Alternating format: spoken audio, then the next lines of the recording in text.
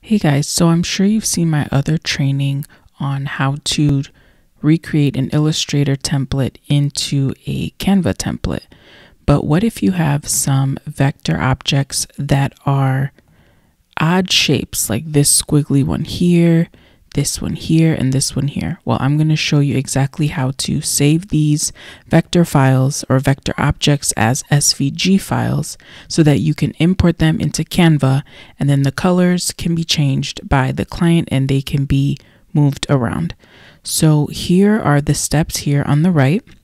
So you're going to want to go to Layers and name each of these objects a different name in the layers. So this one, for example, is right here. We'll name it bottom graphic.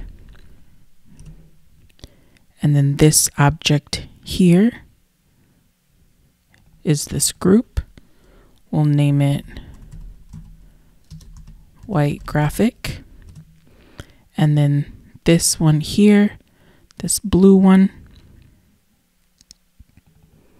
we'll name it top graphic. Good. So this placeholder image can be deleted because we can always use one from Canva. This background can be deleted because we can always import one from Canva. And then this one, we'll make it a different color just so that we can see it better for purposes of saving the video.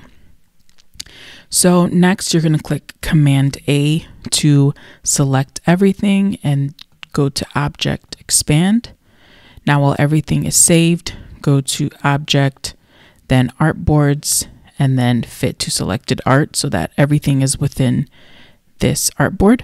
But now we want to save everything out separately so that your client can kind of change the layering of everything in Canva. So we will save them out one by one.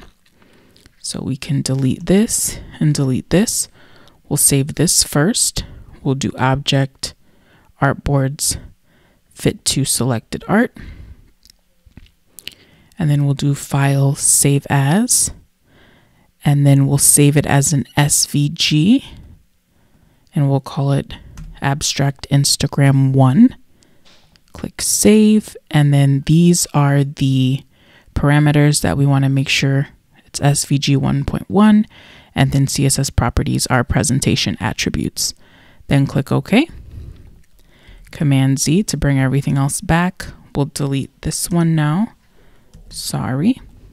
Delete this. Delete this, and now we'll save this one. So we'll do Object, Artboards, Fit to Selected Art, File, Save As. We'll call this one Abstract Instagram 2. Make sure that it's an SVG, and we'll save it.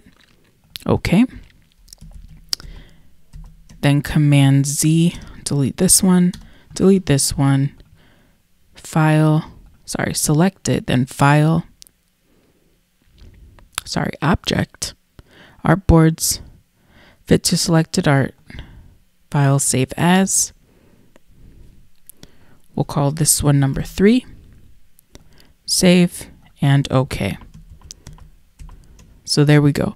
So now what you're going to do is open this up in Canva.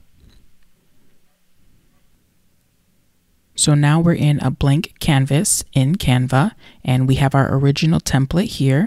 I will leave the link to this template in the description below.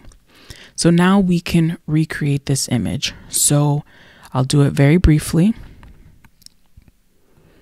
We'll add a square here. And I will just be approximate with the color. And we'll do that as the background.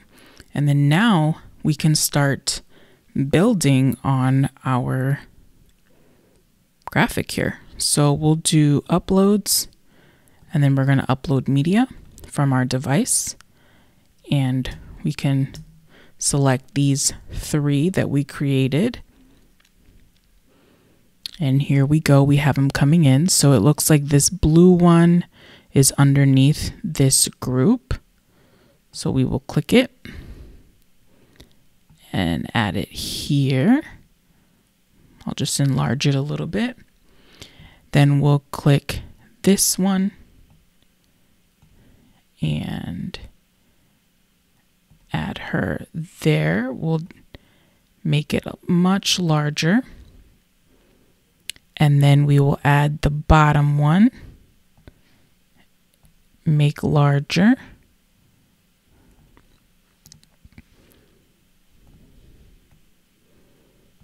And there we have it. So we can see that we can click these and we can change the color, which is exactly what we want the client to be able to do. Exactly what we want them to be able to do. So I will click this one and make it white. And then don't forget we had our placeholder image. So we will go to elements and then we'll go to frames. So we'll add this one and then we'll make the frame border white and we will enlarge it a little bit. And then this one goes on top of it.